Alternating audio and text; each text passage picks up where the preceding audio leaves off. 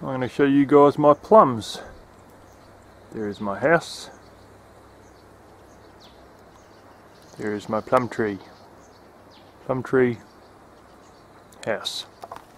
Yeah, it's taller than the house.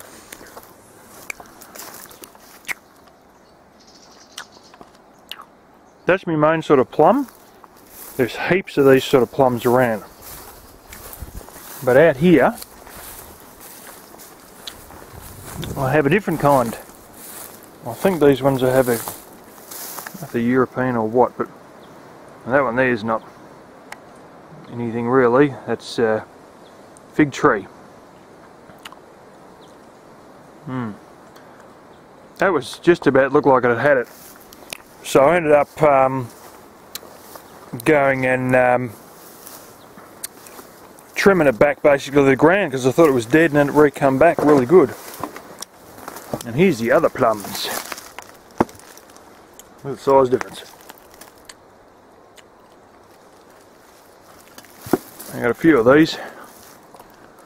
Now these plums, while I was away, I think all the birds got them. I had so many last year I could eat myself sick with them. I had that many of them on that big tree. Now this one, some of the lovely plums it has.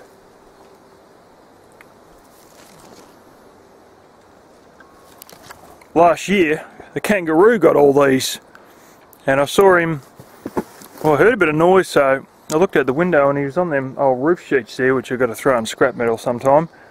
And a couple of days later all the plums are gone.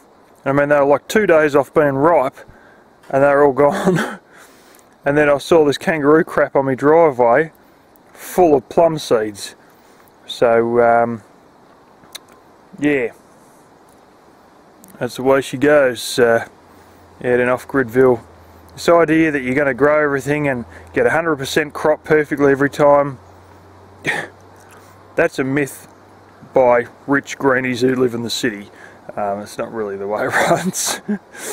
But you know, some years you get a good run, some years the birds eat them all, some years the kangaroos get them all, some years you get them all.